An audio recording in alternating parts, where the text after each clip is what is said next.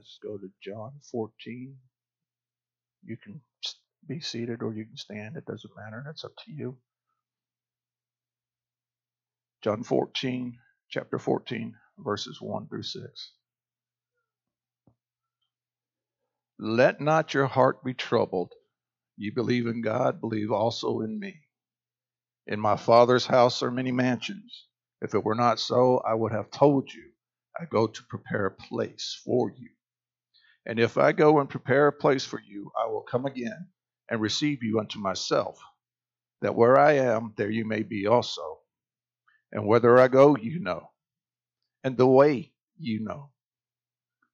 Thomas saith unto him, Lord, we know not whither thou goest, and how can we know the way? Jesus saith unto him, I am the way, the truth, and the life. No man cometh unto the Father but by me. I'm going to speak upon the way, or he's got a way. Let us pray this morning. Dear Lord Jesus, I pray anoint these lips of clay, Lord, that I may speak your word of truth this morning with boldness, with authority, and with love, Lord God. For Lord, I am merely a mouthpiece. Let your anointing rest upon me, Lord, that I can speak your word that I feel that you have given to me, Lord. If I've missed the mark, then Lord, switch it on me this morning. But Lord, I feel I've had confirmation in several different things. So Lord, I pray, anoint these lips that I may speak your word, that someone can hear your word, Lord, that it does not fall void today, Lord, that it will help somebody today, Lord, because I know it helped me. So Lord Jesus, I just pray that your will be done this morning in this service. In Jesus' name we pray. Amen. Amen. This message has been confirmed many times since I started on it. Even this morning, if you got a bulletin this morning, if you look on the very back, pastor's notes, it confirmed what I'm going to speak about today. So, even pastor and I are in one mind. That's great.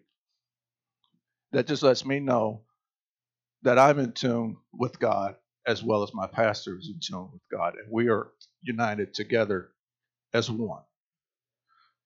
I've noticed since the time that I taught on light and darkness, it's creeped up in everybody's message or lesson since then. Lets me know I was in God's will. That's all I ever want to be, is in God's will. I don't want to come up here and give you something that's of me. I want it to be of God. I have been taught how to study the Word of God. I could come and give you a flowery message, but I want it to be God, not me. Because with the day and age that we live in, we need to hear from God, because we are in a rough patch. This is a world that I didn't even imagine as a kid could happen. But it's all prophesied in God's Word. And we've got to do our best to adhere to the way so that we can make it into heaven. Because if we don't, we won't. The way in is the word is called hodos. It's a Greek word because it's in the New Testament. It denotes a natural path, road or way, frequently used in the Synoptic Gospels, personified of Christ as the means of access to the Father, John 14 and 6, which we read. The definition of way, according to Webster's, is a thoroughfare for travel or transportation from place to place. An opening for passage. This door is the only way out of the room. The course traveled from one place to another, a route. So if you wanted to say it's a way from one place to another, he is the way. He is the truth. He is the life. There is no other way. In the book of Exodus, we'll talk about the children of Israel. In chapter 1 of Exodus, the children of Israel were put into bondage. They had a Pharaoh who knew not Joseph, and he was scared of the children of Israel, and he put them in bondage. Chapter 1, 8 through 14, now there arose up a new king over Egypt, which knew not Joseph. And he said unto his people, behold, the people of the children of Israel are more and mightier than we. He was scared. Come on, let us deal wisely with them, lest they multiply. And it come to pass that when there falleth out any war, they join also unto our enemies and fight against us, and so get them up out of the land. Therefore they did set over them taskmasters to afflict them with their burdens, and they built for Pharaoh treasured cities, Pithom and Ramses. But the more they afflicted them, the more they multiplied and grew. And they grieved because of the children of Israel. So the more that the taskmasters laid on them, they still multiplied and were blessed of God. And the Egyptians made the children of Israel to serve with rigor. And they made their lives bitter and with hard bondage, in mortar and in brick, and in all manner of service in the field. All the service wherein they made them serve was with rigor. So in all, they had very hard labor, made them work very, very hard.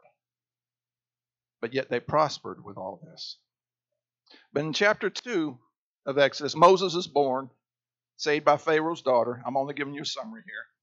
Raised in Pharaoh's home, he flees from Pharaoh and Egypt after he slew an Egyptian, and he dwelt in the wilderness. In verse 23 through 25 in chapter 2 of Exodus, the people, the Israelites, cry out to God for deliverance from the bondage they're in. God hears them and remembers his covenant. So in chapter 3, God tells Moses to lead his people out of Egypt. God made a way. Chapters 4 through 13, Moses returns to Egypt and goes to Pharaoh and tells him, thus saith the Lord, let my people go. Pharaoh's heart was hardened. He doesn't let the children of Israel go and suffers through 10 plagues. The Israelites didn't share all the plagues. They were in part of them, but they didn't do all of them. But God made a way for Israel to leave Egypt with great wealth through the blood of the Passover lamb. He made a way for them out of Egypt, out of their bondage. Out of their bondage. Reminds me of the sacrifice of the spotless Lamb of God on Calvary's tree. Jesus was the ultimate sacrifice for redemption of mankind from sins. God made a way for fallen man to return to God's graces. We'll speak more on this later. In chapter 14 of Exodus, Pharaoh's heart is hardened once more, and he pursues after the Israelites. Verse 10 through 12 of chapter 14. And when Pharaoh drew nigh, the children of Israel lifted up their eyes, and behold, the Egyptians marched after them, and they were sore afraid. And the children of Israel cried out unto the Lord. Seems like when we're scared, troubles come, we cry out. The Lord heareth. And they said unto Moses, because there were no graves in Egypt, hast thou taken us away to die in the wilderness? Wherefore hast thou dealt thus with us to carry us forth out of Egypt? So they're blaming Moses that there's no graves in Egypt. Why'd you bring us out here to die? It is, verse 12, is not this the word that we did tell thee in Egypt, saying, let us alone? So they much rather just dwell in Egypt with the bondage than be led out, is what they're saying here. That we may serve the Egyptians, for it had been better for us to serve the Egyptians than that we should die in the wilderness. The Israelites were scared, as the Bible said, sore afraid, blaming Moses for leading them out of Egypt only to die in the wilderness. But God made a way for them. In verse 16 of the 14th chapter of Exodus, God told Moses to lift up his rod and stretch out his hand over the sea and divide it, and the children of Israel shall go on dry ground through the midst of the sea. In verse 21 of that same chapter, Moses does as the Lord commanded him to do. And the Israelites crossed the Red Sea on dry ground through the midst thereof. Once the Israelites were safely on the other side, God told Moses in verse 26 to stretch out his hand over the sea, that the waters may come again upon the Egyptians. Moses did what the Lord commanded in verse 27, and the Egyptians, Pharaoh and his army, were destroyed. God made a way of escape for the Israelites. He heard their cry. He made a way. Shadrach, Meshach, and Abednego in the fiery furnace. Nebuchadnezzar made an idol of gold. And he said, everyone to fall down. And I'm just giving a summary. You'll find this in Daniel chapter 3. That when you hear the music play, to bow down and worship this idol that I have made. Well, the music played. And there's 3 Hebrew children who did not bow down. Their Hebrew names, Hananiah, Mishael, and Azariah. But certain Chaldeans came to the king and said, these 3 did not bow. And the king had them brought to him, and he says, is this true? And they say, yeah, it is true.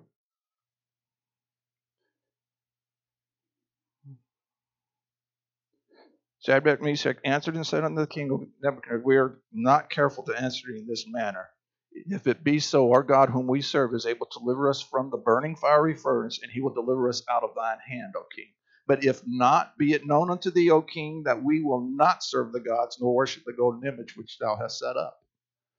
This made Nebuchadnezzar very, very angry. It says in verse 19, he was full of fury. He had the furnace heated up 7 times hotter than it normally was. That's hot, people. I mean, it killed the men who bound Shadrach, Meshach, and Abednego when they threw them in. It killed the men that threw them in. That's pretty hot. And these 3, Nebuchadnezzar the king was astonished and rose up in haste and spake and said unto the counselors, did not we cast 3 men bound into the midst of the fire? They answered and said unto the king, true, O king. He answered and said, lo, I see 4 men loose, walking in the midst of the fire, and they have no hurt. And the form of the 4th is like the Son of God.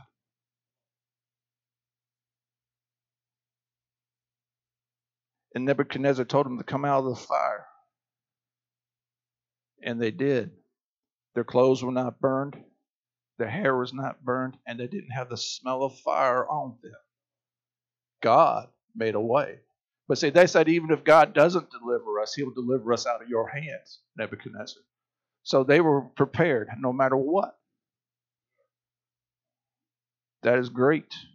And he promoted them. The king promoted them in the province of Babylon after that.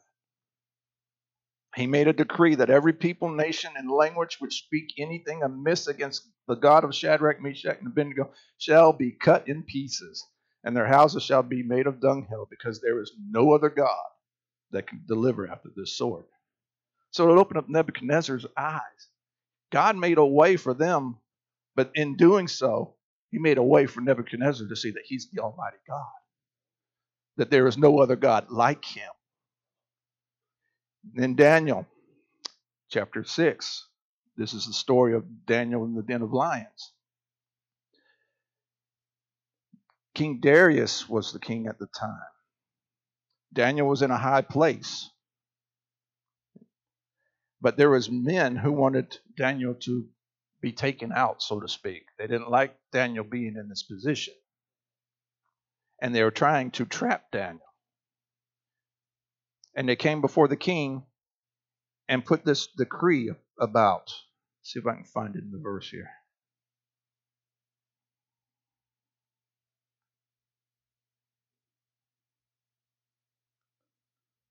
In other words, I can't find it right now, but what it's actually saying is there was a decree put forth that nobody can pray to any god in 30 days. It didn't matter what god it was. Nobody could bring petitions before those gods for 30 days. Daniel knew this. Writing was signed, and he went in his house, and his windows being opened in his chamber toward Jerusalem, which if you read in Kings and Chronicles, Solomon, when he built the temple, he says, when they pray towards this temple, which was in Jerusalem, hear them, O Lord. Daniel was praying towards Jerusalem. He knelt upon his knees 3 times a day and prayed and gave thanks before his God, as he did aforetime. So Daniel knew of the decree, and he prayed anyways. And because of his prayer, God made a way. The Chaldeans came to the Lord King Darius, told him what Daniel had done, and according to the decree, and King Darius was troubled. He actually tried to find a way to keep Daniel from going into the lion's den. But they came to him, reminded him, and they said, Darius put Daniel in the lion's den. But while Daniel was in the den of lions, the king did not sleep. He was troubled. He was troubled. And in verse 20, when Darius came to the den, he cried with a lamentable voice. He was weeping unto Daniel. And the king spake and said to Daniel, O Daniel, servant of the living God, is thy God whom thou servest continually able to deliver thee from the lions? Then said Daniel unto the king, O king, live forever. My God hath sent his angel and hath shut the lion's mouth, that they have not hurt me. For as much as before him innocency was found in me, and also before thee, O king, have I done no hurt. Then was the king exceeding glad. He was happy, and commanded that they should take Daniel up out of the den. And he was angry with the people who accused him, put them and their whole family in the den of lions.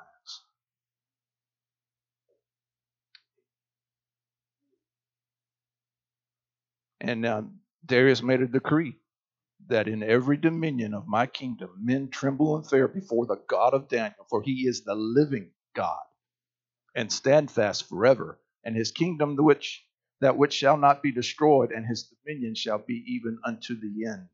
He delivereth and rescueth, and he worketh signs and wonders in heaven and in earth, who have delivered Daniel from the power of the lions. So this Daniel prospered in the reign of Darius and in the reign of Cyrus the Persian. God made a way for Daniel. He made a way. He shut the mouths of the lions, and he killed the accusers. And he made Daniel a powerful man under these two kings, under Darius and Cyrus. In Acts 12, 1 through 17, you got Peter that escapes from jail. Herod had put him in jail for preaching the word.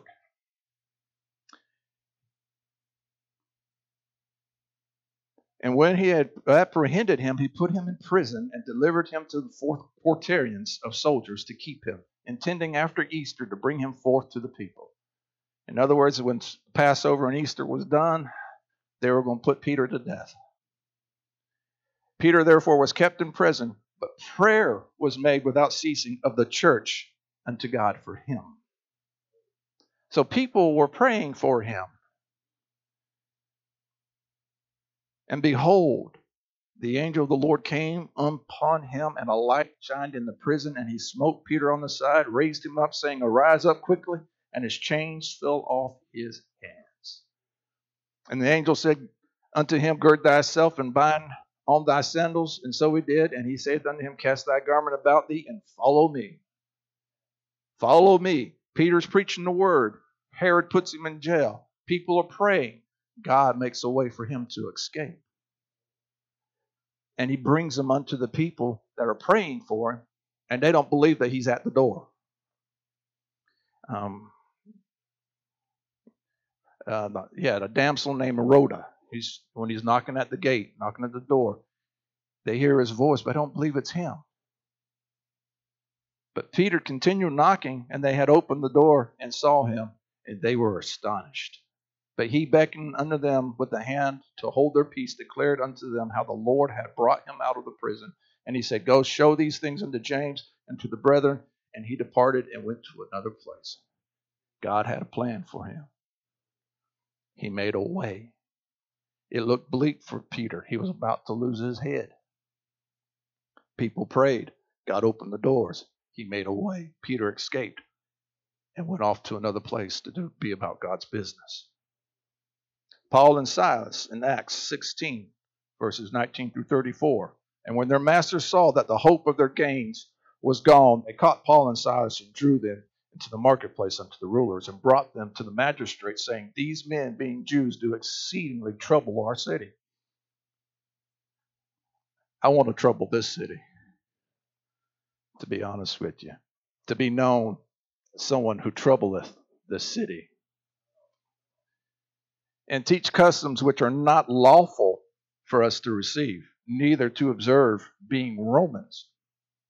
And the multitude rose up together against them, and the magistrates rent off their clothes and commanded to beat them.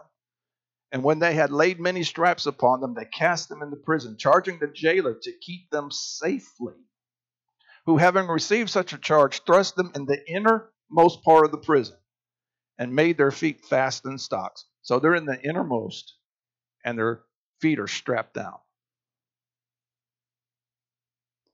And at midnight, Paul and Silas prayed and sang praises unto God, and the prisoners heard them. At midnight. That's a whole different message within itself.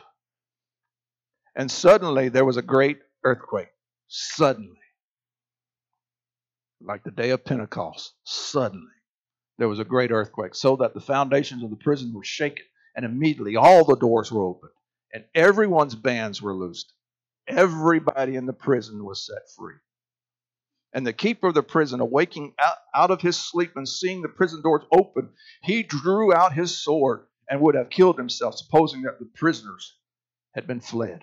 But Paul cried with a loud voice, saying, Do thyself no harm, for we are all here. Then he called for a light and sprang in and came trembling and fell down before Paul and Silas and brought them out and said, Sirs, what must I do to be saved? And they said, Believe on the Lord Jesus Christ, and thou shalt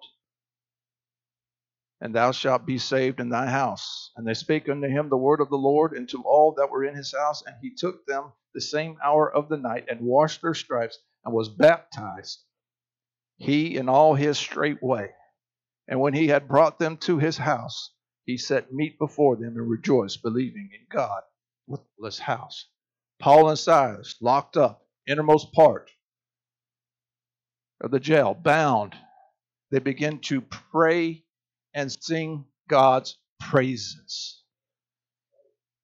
God made a way. A great earthquake shook the place. All the feathers and chains that bound were fallen off of every prisoner.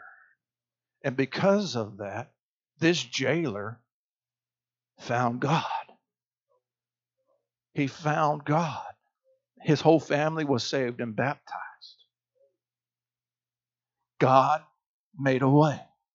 It looked like calamity, but God made a way, and somebody was saved in the end. God made a way. Now we're going to talk about fall of man in Genesis. Genesis chapter 3 is the story of the fall of man. Verses 1 through 7. Now the serpent was more subtle or cunning than any beast of the field which the Lord God had made. And he said unto the woman, Yea, hath God said, Ye shall not eat of every tree of the garden? And the woman said unto the serpent, We may eat of the fruit of the trees of the garden, but of the fruit of the tree which is in the midst of the garden, God hath said, Ye shall not eat of it, neither shall ye touch it, lest ye die. Now I don't know where Eve got neither shall ye touch it lest we die part. Because I don't remember God saying anything about touching the tree. All he said was, Thou shalt not eat of the tree. But that's neither here nor there. That's just my opinion. And the serpent said unto the woman, Ye shall not surely die. For God doth know that in the day ye eat thereof, then your eyes shall be open, and ye shall be as gods, knowing good and evil. I wish they never had eaten at that tree. And when the woman saw that the fruit was good for food, and that it was pleasant to the eyes, and a tree to be desired to make one wise, she took of the fruit thereof, and did eat, and gave also unto her husband with her, and he did it. And the eyes of them both were opened, and they knew that they were naked. And they sewed fig leaves together and made themselves aprons. If they had not have eaten it, then we might not be here. We don't know what would happen. But they did eat thereof, and we are here this day, which I'm grateful and consider it a privilege and an honor. In verse 21, unto Adam also and to his wife did the Lord make coats of skin and clothe them. He made coats of clothing for Adam and Eve. Would this not be the first time blood was shed for mankind? Is this foreshadowing that was to come? The ultimate sacrifice for sins of the world through Jesus Christ our Lord. This is the first time that any blood was shed because he made coats from the skins of the animal. So there had to be some blood shed. And verse 24, so he drove out the man, and he placed at the east of the Garden of Eden cherubims and a flaming sword which turned every way to keep the way of the tree of life. Even as the Lord was driving Adam and Eve from the Garden of Eden, he made a way of salvation.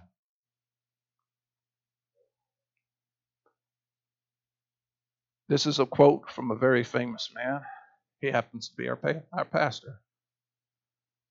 And after mankind in rebellion sinned, God provided a way of salvation for all men based uniquely on his grace. This is out of his book, Grace. It's Not What You Think. From the fall of man, which is basically around 4004 BC, to the birth of Christ, 4 BC, 4,000 years. From the death, burial, and resurrection, which is like 29 to 33 AD. We know that Jesus Christ lived 33 and a half years upon this earth before he died, before he gave his life as the ultimate sacrifice. So there was a little over 4,000 years from the time man fell to man's redemption. That's a long time. During these 4,000 years, part of the plan was the prophecy of the Messiah King.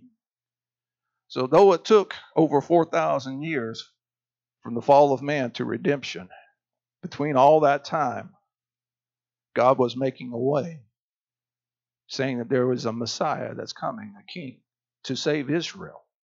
In the Old Testament, it was prophesied that a Messiah / king was coming to save Israel, but not only was his birth prophesied, but where he was going to be born, at what time he was going to be born, and by whom, the virgin, events in his life, his death, burial, resurrection, and ascension. These prophecies were fulfilled in the New Testament, which you can read about in the Gospels, Matthew, Mark, Luke, and John. This is just a side note. If you have a Thompson Chain Reference Bible, there is a chart in the reference material that has the prophecies and the fulfillment. It gives you the scriptures where the prophecy was spoken, and then right beside it, it gives you the scriptures where it was fulfilled.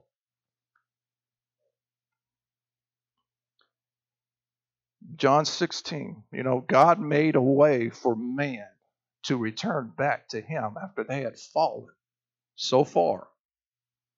In John 16, 5 through 13, Jesus is speaking here. But now I go my way to him that sent me. So in other words, he's going back to heaven. And none of you asketh me, whither goest thou? So he's telling them he's got to leave. But they're not asking him where he's going. But because I have said these things unto you, sorrow hath filled your heart. Nevertheless, I tell you the truth. It is expedient for you that I go away. For if I do not go away, the Comforter will not come unto you.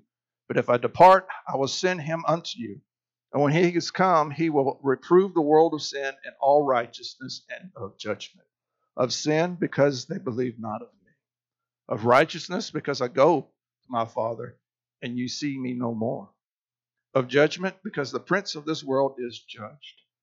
I have yet many things to say unto you, but ye cannot bear them now. Howbeit, when he, the Spirit of truth, is come, he will guide you into all truth. For he shall not speak of himself, but whatsoever he shall hear, that shall he speak. And he will show you things to come. He's talking about the Holy Ghost here, the Comforter.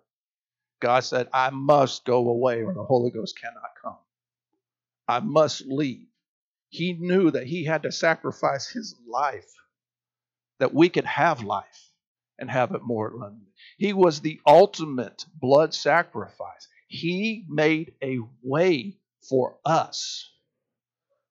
When Adam fell in the Garden of Eden, God already had the plan in place of salvation for man to come back to him. Already, even though it took over 4,000 years to see the scripture fulfilled, to see that plan in action, he had it in his mind from the day that they fell. Even before, he knew man was going to slip up and fall. He knew what was going to happen. So, in Acts 2, verses 1 through 4, 37 and 39, very familiar scripture. And when the day of Pentecost was fully come, they were all with one accord in one place. And suddenly there came a sound from heaven as a rushing mighty wind, and it filled all the house where they were sitting.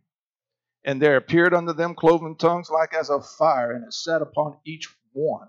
And they were all filled with the Holy Ghost, and began to speak with other tongues as the Spirit gave them utterance. The fulfillment of the plan. Now this is verse 37. Now they heard this. They were pricked in their heart and said unto Peter and to the rest of the apostles, Men and brethren, what shall we do?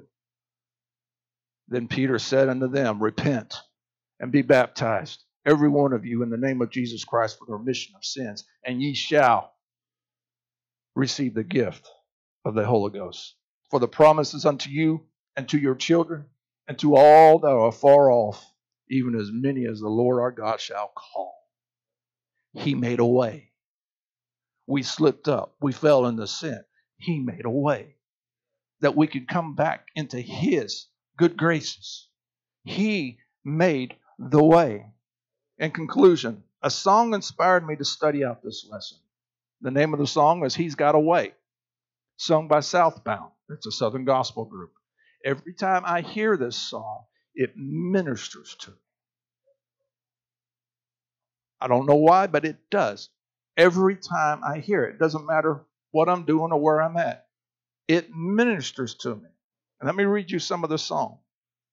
When you're down and out and feel like hope is gone, friends can't be found, and you're standing there alone. You say, I'm at the end of my rope. Just hold on tight. There's something you should know. He's got a way of making beauty from brokenness, like he did Job. He made beauty out of his ashes. He's got a way of breaking chains of hopelessness, like he did for Peter and Paul and Silas. When you are feeling like giving up because the road you're on is rough, the road that you're traveling is rough, nothing seems to be going right, everything's falling apart, just remember, at the end of the day, he's got a way. So don't ever quit. Just hold on to faith. I promise it won't be more than you can take. He won't put anything on us more than we can bear. I can't count the days he has brought me through. You would be amazed the things I've seen him do. He's got a way. He's got a way. It doesn't matter how dark the situation. It doesn't matter what you're going through. He's got a way. We might not see it. We might not know it, but he's got the way in his hand. He will open those doors. He will open the positions. He will open the sky, the heavens, and pour out blessings that we cannot contain. He's got the way in his hands. So it doesn't matter what we go through, to know that he is the way. Not just got the way, he is the way.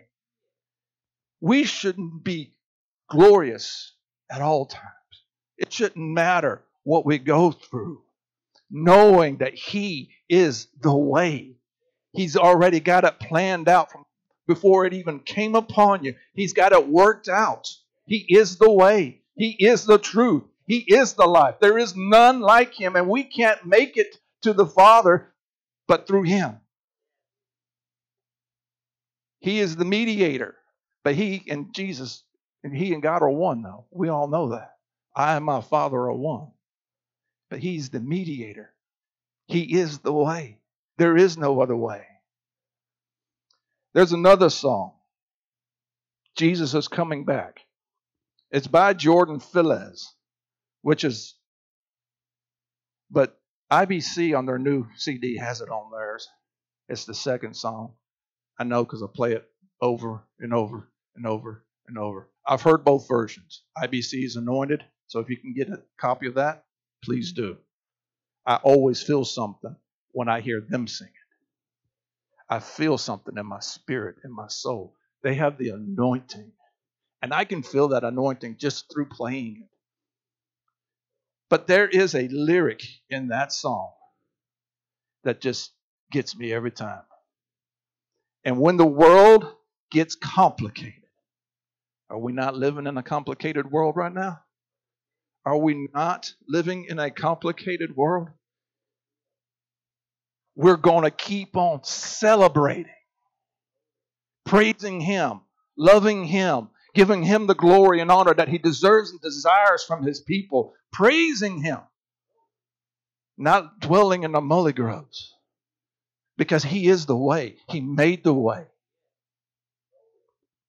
Because we know Jesus is coming back. Is that not the way? He's coming back for a people that are without spot, without blemish, who are true worshipers of God, who have not been deceived. He is looking for a bride. He's coming back for a bride. He is going to split the eastern skies one day. No man knoweth the day nor the hour, but it will happen. We do have a roadmap here, and the signs of the time are pointing to the second coming of God. He may come in my day. If not, He will come before my children see death. I believe that with my whole heart because it's His word and it's being fulfilled before our very eyes. He made a way of salvation. He is the way. We can't go to heaven without Him. Even in John, when He told Nicodemus in the 3rd chapter, we can't enter or even see the kingdom of heaven if we are not born again of the water and of the Spirit. Acts 2:38 fulfills that. Repenting of our sins, being baptized in Jesus' name, the only name under heaven whereby we must be saved, and receiving His gift of the Holy Ghost, speaking in tongues that the Spirit gives the utterance. This is not something taught. This is a gift that people receive. You've got to have faith and believe to receive that, which is holy. I mean, we all sinned and come short of the glory of God. We were all sinners, saved by grace. We've all been through this process. If you've got the Holy Ghost, you've repented of your sins, you've been baptized in His name, and you've received His gift. Doesn't make us better than anybody else. We should be a humble people to reaching out to other folks. God is the way. He is the way. There is no other way. If there is another way, I haven't found it. Pastor hasn't found it. This is the only way. I've been in Pentecost since the age of 11. I was 14 when I received the gift of the Holy Ghost. God made a way for me. I was shy and backwards. I wouldn't speak to nobody. Now you can't shut me up. But that's because of the Holy Ghost. He made a way for me. I knew nothing of this. Nothing. I just know when I first got into Pentecostal church, I sat on the edge of my pew because it's like, wow,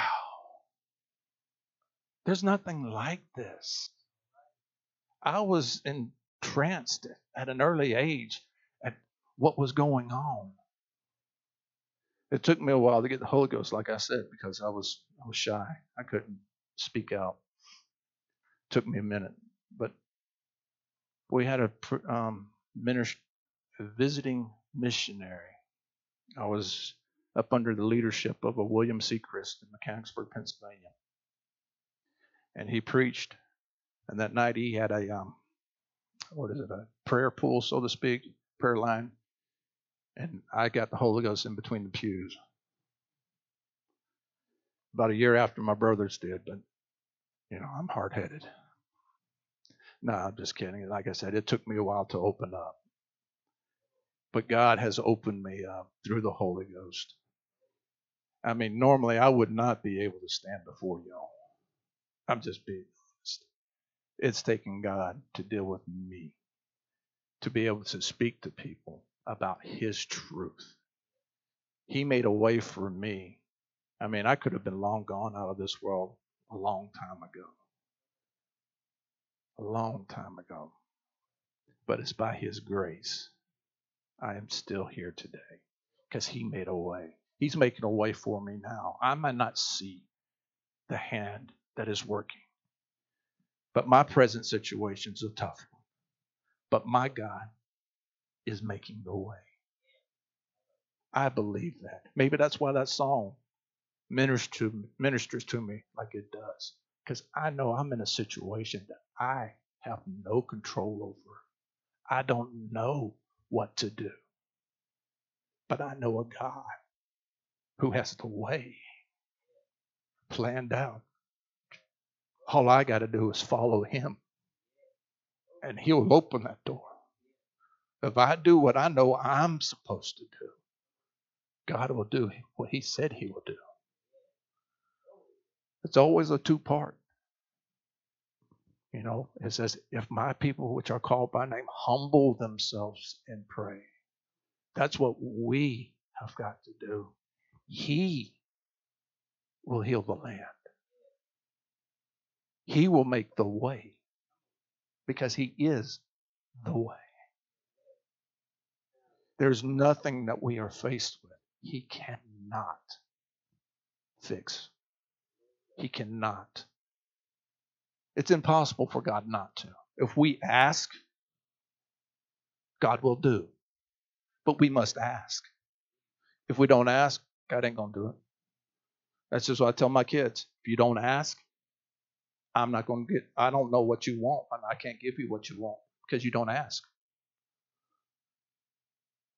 If we need something from God, we need to ask and believe, have faith that He will do it and live up to His expectation of us, because He designed us to worship Him. Adam and Eve in the garden, He came in the cool of the day and they fellowshipped one with another. We were here to fellowship with our God. And when man fell, it broke His heart that He made a way of salvation, that we could come back to Him. And He opened the door for us Gentile people. He made a way for us to be a part of His body of Christ. He made that way. He dealt with Cornelius. He sent Peter. And as Peter spoke, he received the gift of the Holy Ghost. About 3,000 added to the kingdom of God. He made a way for us to have this salvation.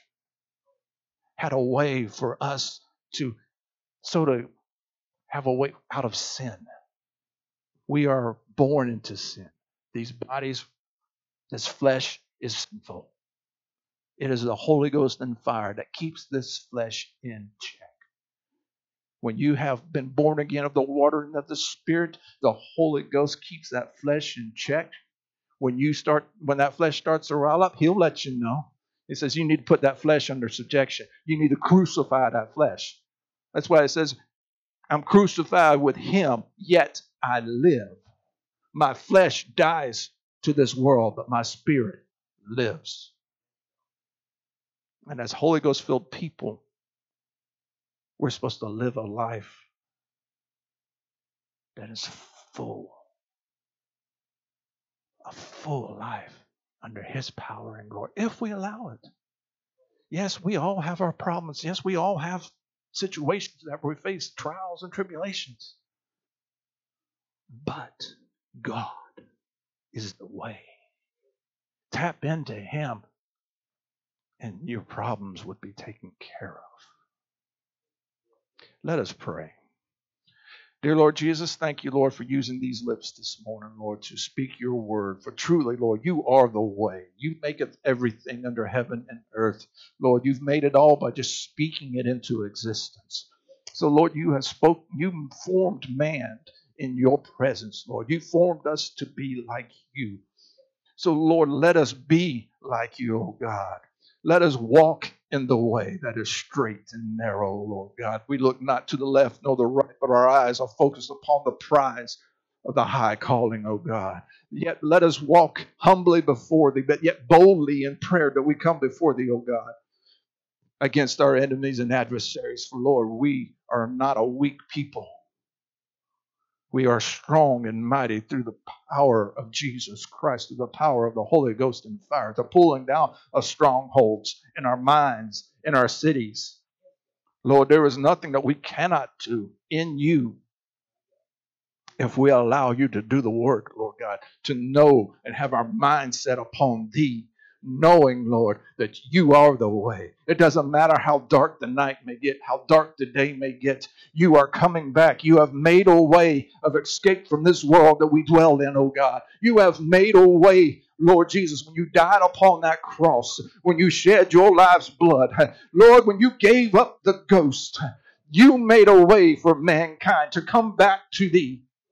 Oh, Lord Jesus. And I am truly grateful, Lord, for what you have done.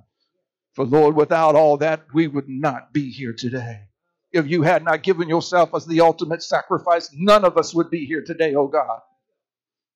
Lord Jesus, and I am grateful, Lord. I am grateful that you have done all these things and made a way that I can live a life that's holy, that is acceptable unto thee, oh Lord God, giving you the praise that you deserve, that you desire, that you want from your people.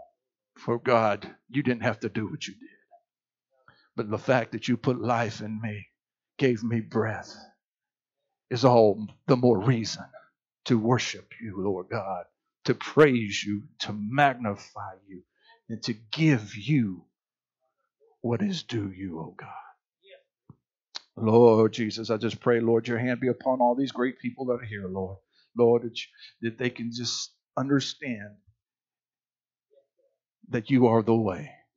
That it doesn't matter what they are faced with. You are the way.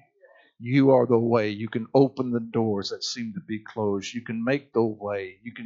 You are the God. You are the creator. You are everything that we'll ever need. So, Lord Jesus, I just pray that you just put that in our hearts, in our minds, that it's always there, knowing you are the way and we can overcome anything because you are the way.